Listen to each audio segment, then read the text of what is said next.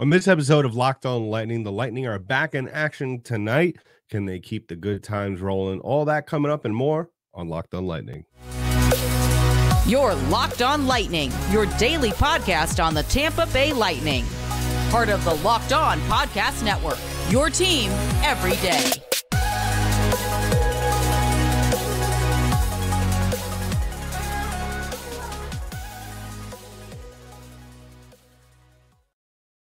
Welcome to another episode of Locked On Lightning, part of Locked On Podcast Network, your team every day. I'm your host, Adam Danker. Thank you for joining us on this episode of Locked On Lightning. And just a reminder that today's episode is brought to you by Gametime. Download the Gametime app, create an account, and use the code LOCKEDONNHL for $20 off your first purchase. On this episode of Locked On Lightning, the Lightning are back in action. Can they keep climbing up the standings? They've just recently got back into the playoff hunt, as well as we talk about the lack of production lately from the Blue Liners, as well as we kind of check in with tonight's game against the Florida Panthers. But before we get into all that, please go ahead and subscribe to the podcast. Give us a follow wherever podcasts are distributed in audio form. You could also follow us on our YouTube page, as well as give me a follow on Twitter at DankyDank, DENKYD8NK. Love hearing from all of you. And drop a comment below this video so we could have keep the conversation going as the Lightning are back in action tonight against the Florida Panthers. And, you know, winners of their last three, one has to ask right away, especially now that they are back in action. And it seems like the Lightning have found their niche or really the winning formula to get things going. Really, one has to ask, you know, can they keep climbing up the standings? Because it seemed as though like a month ago or even the beginning of December that it seemed as though that this Lightning team was just really completely out of it. And it seemed like Boston, at least from my point of view at that point in time, really was starting to run away with it and pad their lead, as well as it kind of seemed like Toronto was kind of starting to falter, Florida was starting to fall back, but the Lightning weren't taking advantage of all of that, of course.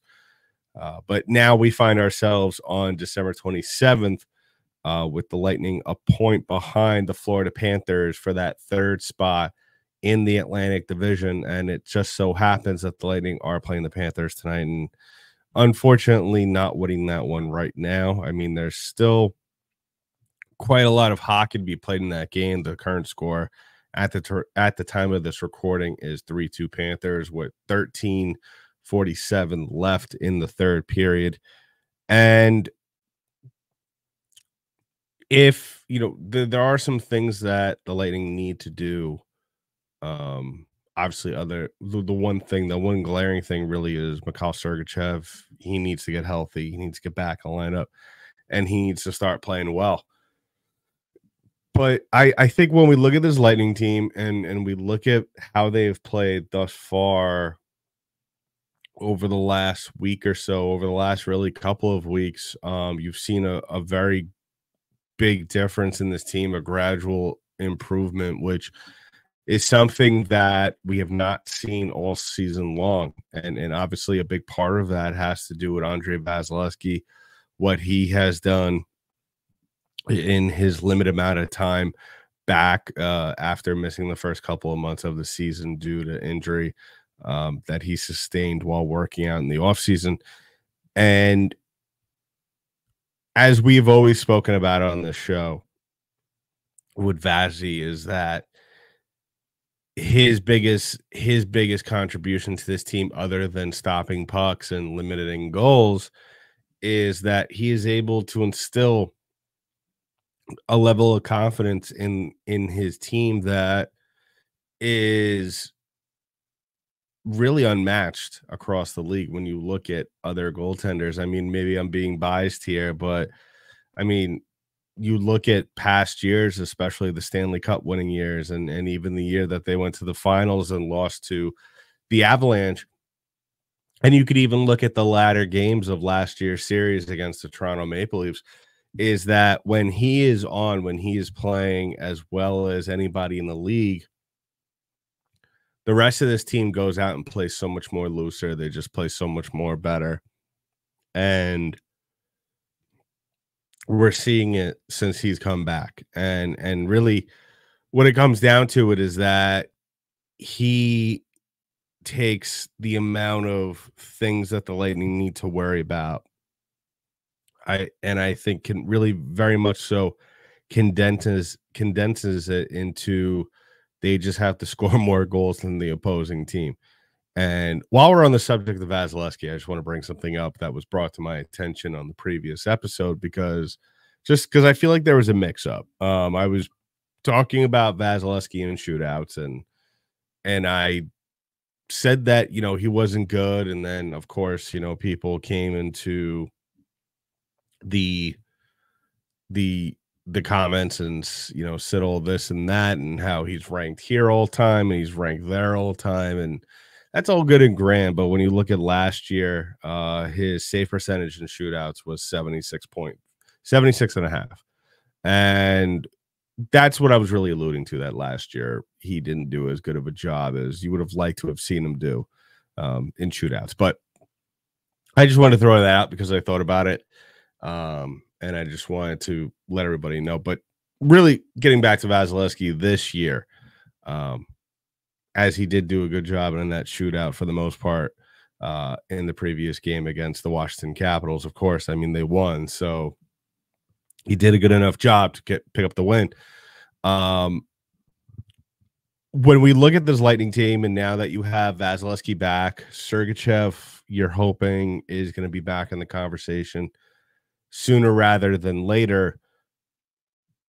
And you look at the teams surrounding the Tampa Bay Lightning in the standings, as well as the teams coming up on the schedule, you can't help but wonder about the chances of this team possibly gaining some ground on the Boston Bruins, because, you know, that's really the goal here, right? And has been the goal for this Tampa Bay Lightning team for quite some time, and for this fan base for quite some time, at least during the regular season, is that, you know, I feel like when you look at this Tampa team and well, just this organization in general, and you're laying out the in-season goals, obviously division championship is definitely on the table.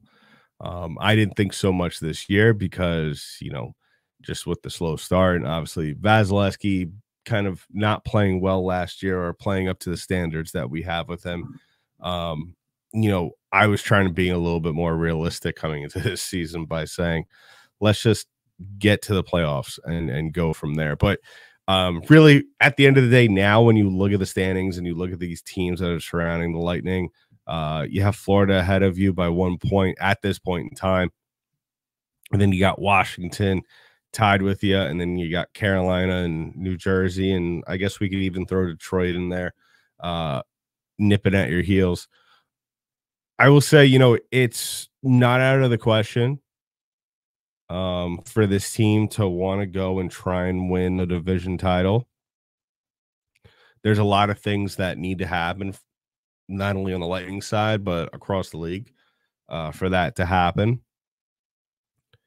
But it's not something that I think is impossible. And I don't think it's something that we shouldn't take into consideration. But having said that, I think that what Lightning fans should do, as well as this team, your goal right now is just to make the playoffs. And I know that's kind of contradictory towards what I've always said, you know, and I've criticized this team for in the past during their cup years, where they had this state of mind, you know, let's just get into the playoffs, doesn't matter where we finish. But, you know, those were different circumstances, because I felt like that team, given the level of talent and the role that they were on, were able to achieve so much more, where now this team is kind of, I feel like, an underdog, which is, I think, is a perfect place where you would want to have your team be at playing from, and that's an underdog. So I think that, you know, Is a division title very much in the conversation and in the realm of possibility? Absolutely. But is it something that we should really be holding our hearts out for? No, I think that just get in the playoffs and let your team do damage then. And so let me know in the comments below where you think, what is your expectations for this team going forward, especially if they continue to play at the level of play that they have exhibited in the last couple of weeks. And coming up on the show, we'll be talking about the lack of production from the defenseman this season and as well as recently and how that could possibly change as well. So we'll talk about that in just a little bit. But first, I want to talk about one of our sponsors on today's show, and that is our friends over at Gametime. Now, if you haven't heard about Gametime, well, listen up, okay?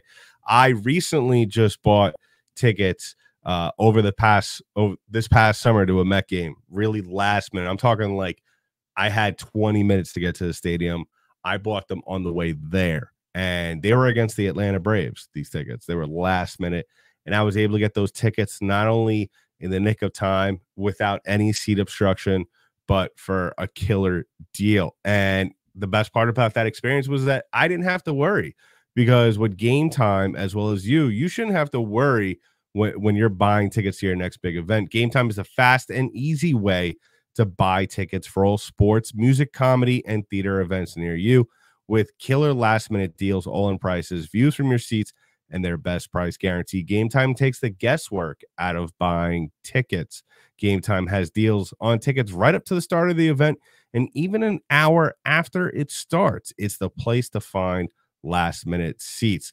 Find exclusive flash deals and sponsored deals on tickets for football, basketball, baseball, concerts, comedy, theater, and more. So download the Gametime app, create an account, and use the code LOCKEDONNHL for $20 off your first purchase. Terms apply. Again, create an account and redeem the code LOCKEDONNHL for $20 off. Download Gametime today. Last minute tickets, lowest prices guaranteed. So as always, I want to thank everybody for making us your first listen of the day. And if you haven't already done so, please go ahead and subscribe to the podcast. Give us a follow wherever podcasts are distributing in audio form. That's Spotify, Google Play, iTunes, wherever they are, we are there. As well as subscribe to our channel on YouTube. Hit the thumbs up button below this video, as well as drop a comment below to join in on the conversation. So we're looking at the Tampa blue line, and this kind of goes hand in hand with the conversation we just had about this Tampa team. You know, where is the ceiling for them? Now that they're finally back in the playoff conversation after really not being near it. And I will say that I haven't really been paying attention to the standings all that much to start the season. I'm more concerned about the team getting going, because as you all know, or really should know, is that you really shouldn't be taking standings seriously until about American Thanksgiving, or even around this time of year.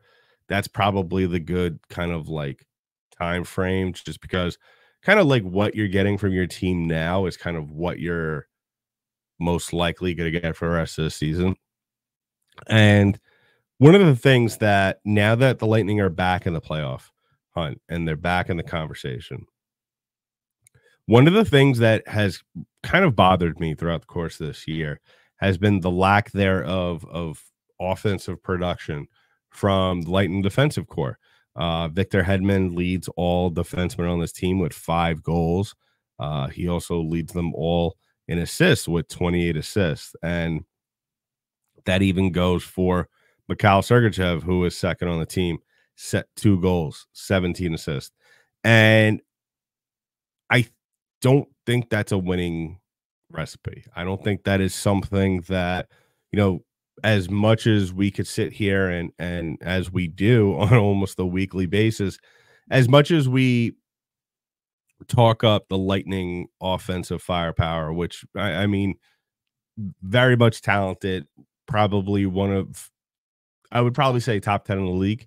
And you know, that's probably as close as you're going to get from me in terms of not being biased, because I mean, this is an NHL that we live in now where every team has 2 to 3 guys that are just absolutely filthy and skilled and just can do almost everything. And that's just the way it is. You never were able to have that. And the Lightning were lucky at one point, and even you could consider it now, to have two lines that could do that. But now in today's NHL, even with that, I feel like it's not enough. I feel like it's not enough, especially if we're set on Tampa Bay getting back to a division title. It's going to take more than 2 to 3 lines of forwards scoring points here and there to get to that, especially when you're going up against teams as formidable as the Boston Bruins, as well as the Maple Leafs, and even, you know what, we'll throw in the Panthers there, because they are a very good team. I mean, they made it all the way to Stanley Cup final last year and cannot take them lightly. So really where the Lightning could separate themselves is their offensive scoring from their defensemen. Now, Victor Hedman, after having a disappointing year last year, after previously 2 years ago coming off a 20-goal season, which was a career high for him, did not perform well last year. And you know, we did have a little bit of a bright spot to start off the season with Nick Pervix last year, which was great. But since then, even the beginning of this season, he hasn't really been all that productive. He has 7 assists, but other than that, I mean, he's not really doing much of anything to really separate himself as, you know, the offensive defenseman that, you know, maybe we thought he could have been last year. And I think a lot of it, and this might sound a little ridiculous to some, and that's perfectly fine. What it comes down to with this Lightning team, and I think that unfortunately they don't do a good enough job of, they don't allow their defensemen, especially the Sergachevs, the Hedmans, even Darren Radish, I'll put up there. Even, let's say, you know, Nick Pervix as well, and even Chernak. Let's just say the whole defensive core. I feel like the defensive core could benefit a lot more from taking more shots, oftentimes, which is fine. The Lightning like to get the puck in deep. They like to cycle it around the circles, which is fine. I mean, that's just your game. You like to shoot it through traffic and stuff. But I feel like oftentimes we don't see a lot of opportunities for the defensemen. And the thing with that is that it'll benefit this team because it'll give the opposing team a different look. You know, on the same hand with that, really the 2 guys on this team that are good at shooting through traffic more than most on this team are Sergachev and Hedman, and that's why they're the 2 better offensive defensemen on this team. But I think that we still have to allow guys to get going. And I think that really, especially with, you know, some of the teams that the Lightning will be going up against, even this week, the New York Rangers, who are one of the best teams in the league, you're going to have to give those teams those different looks, because those are teams that are not afraid of blocking shots, clogging shooting lanes, who have very good goaltenders. And they're going to be very on guard on those nights against guys like Kucherov, Hagel, Point, Paul, Stamkos, the guys that are playing down low. You know, Stamkos doesn't play down low, but you know, he's in the circle, and whenever the puck goes towards his way, New York's going to get ready to dive in front of that. Shesterkin or Quick, whoever plays in that, I would imagine it's probably going to be Shesterkin. Those guys are going to be ready for that one-timer. And I think that is the perfect opportunity for the Tampa Bay Lightning to get some more shots from the blue line, especially through traffic, because the Lightning do a very good job of creating traffic in front. I think it's only a matter of like I said, giving different looks. and kind of flipping the script a little bit here and there. And I'm not saying I want Hedman and Sergachev and Dahan and all these defensemen taking 5 shots a game. No, but at the same time, I would like to see maybe 2 to 3 quality shots. I spoke about it on the last podcast. I don't mind when the Lightning have low shot numbers. Last game they had 20. But at the same time, in these games against these very good teams, 20 shots isn't going to do it, especially with these teams that are very good at puck possession.